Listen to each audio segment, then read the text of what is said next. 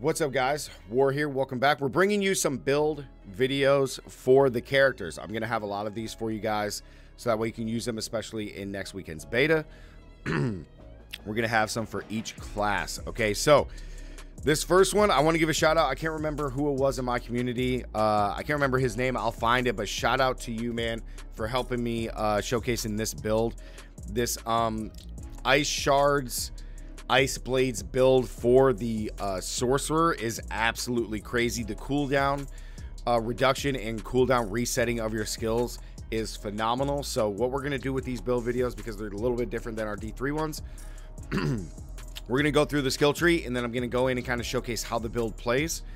So here we go. So initially with the this build, it's all a frost build. So we're going to go with Frostbolt, which is throwing a bolt that deals damage and chilling enemies. Then we're going to enhance Frostbolt to have a chance to explode enemies and freeze them.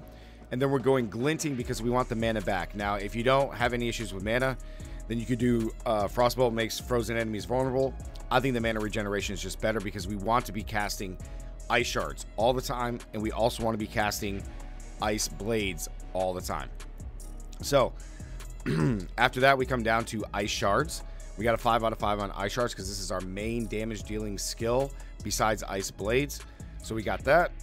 We go to enhance Ice Shards, a 15% chance to ricochet to another enemy, and then Ice Shards always ricochet off frozen enemies, which the majority of the time they should be frozen.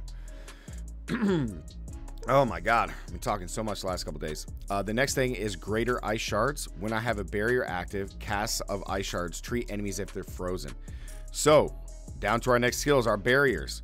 So we have Ice Armor. This is our main barrier skill. Whenever this is up, again, our Ice Shards are going to act as if every enemy is frozen, and then they have a chance to ricochet. So this is very, very strong. So we got Ice Armor, a barrier that forms around you for 6 seconds, absorbing 30% of damage. And then you have damage dealt. And then while Ice Armor is active, we have mana regeneration by 25%, and then Shimmering Ice Armor, which has a 15% chance for enemies to become frozen when I'm hit while wearing Ice Armor. This build's going to be a little bit up more, like kind of up close and personal, but it's a very satisfying build. So we have that. Then we have Frost Nova. We unleash the big wave that freezes people, which is good. Helps trigger our Ice Shards. Then we have Enhanced Frost Nova. Reduces the cooldown. Killing frozen enemies reduces the cooldown. And then also Mystical Frost Nova, which makes enemies vulnerable. Now, again, because I have the increased mana regeneration in Glinting Frostbolt, you could go with Shimmering Frostbolt, or excuse me, Frost Nova, that generates 4 mana per hit, but I like this better because it makes them vulnerable. And if you guys don't know, in Diablo 4, when an enemy is vulnerable, you do 20% more damage to that enemy. So I like this for just a little bit added punch for the Sorcerer, okay? Now, down to the bread and butter of this build is Ice Blades. I only have 2 ranks on it because I have Shimmering upgraded. I could probably take away from this, but this is passive damage that happens. So we have Ice Blades, which conjure a pair of Ice Blades that just rapidly slash enemies, and they have a 30% chance to make them vulnerable. So the cool thing is that now we do Enhanced Ice Blades. So cooldown is reduced by 1 second each time it hits a vulnerable enemy. And then we have Summoned Ice Blades, where 50% of Ice Blades cooldown reduction is applied to our other skills. So, but what really makes this pop is in our skill assignment down in enhancements, for every 20 seconds of in cooldowns you spend, you spawn in Ice Blades on a random enemy. So that means as we continue to get cooldown, it's going to automatically spawn our Ice Blades to hit more enemies, which then in turn reduces the cooldown of all of our abilities, so we can continuously spam Ice Blades, Ice Armor, and Frost Nova, and then just dominate with Ice Shards. Okay, now down here you really need this. So after you grab Ice Blades, you come down and you grab Icy Veil. We have 3 out of 3 on this. Our barriers have a 15% increased duration. So we have Ice Armor that has 6 seconds. We increase that by 15%, so it's a couple more seconds, which is really good. Then we come down, we didn't get any of the abilities here. We come down and get our ultimate because we're a freezing build, a cold build. We got Deep Freeze, which encases you for 4 seconds, chilling a bunch of enemies, and then it deals a bunch of damage after it explodes. After that, you have Prime Deep Freeze. When it ends, you gain 10% of your life as a barrier, which we have increased barrier, so that's even good. And then Supreme Deep Freeze. When it ends, your non-ultimate cooldowns are reduced by 50%. So all of these are reduced by another 50%. So with this build, almost all these should be up non-stop for the most part. There is going to be times where it's not, but that is the build. So let's go and do it. So when it comes to the legendary powers for this, guys, we'll go over that at the end, but let's go showcase this real quick. I think the best way to do it is to come down here and kind of do this world event. So let's get in here. We'll knock this out. So you're always going to want to spawn Ice Blades first. Get your shield up. And then just attack. It's pretty easy.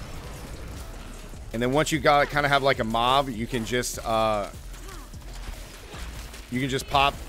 Frost Nova, freeze everything, reset your skills, recast,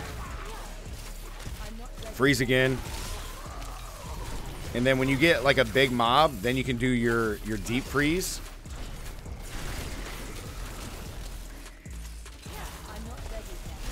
But you're just non-stop casting this stuff for free. Freeze everything. Have your ice shards deal all the damage. Freeze up. Get a mob. Deep freeze it. Let's go. Reset everything. Freeze. You should be non-stop casting Ice Blades.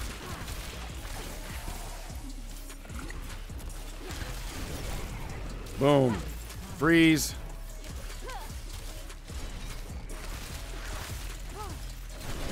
The build is pretty cool.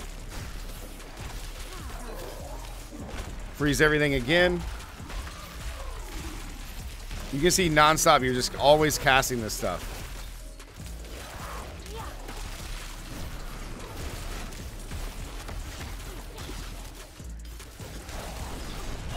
The Ice Blades do so much damage. I got punctured. No.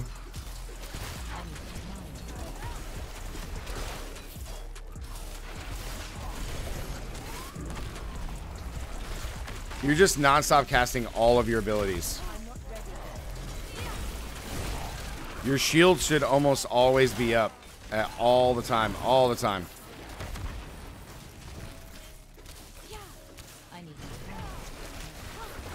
Boom. Finish out these enemies.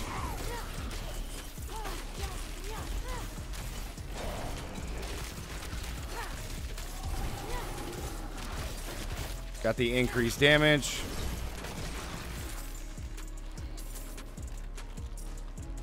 I'm missing an enemy. All right, guys. So that is the Frost Nova, or excuse me, the Ice Shards build. Now, when it comes to the legendaries of this build, a lot of this isn't really dependent on any powers, right? Like, I have some powers that contribute, but this build is essentially unaffected by any powers. The only power that I do have for the build is when Ice Armor is active, you lead exploding ice shards or ice spikes that chill enemies. Otherwise, I don't really have anything that does any increase to ice shards and stuff like that. So the build runs very, very strong.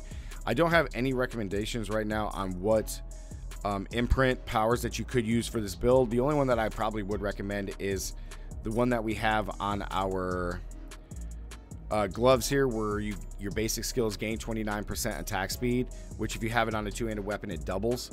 So that way you can just hit your frostbolt and just vibe that way. So yeah, guys, that is the Ice Shards, Ice Blades Sorcerer build for the Diablo 4 beta.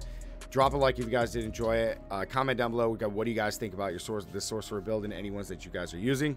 And as always, stay gaming. Catch you in the next one. Peace.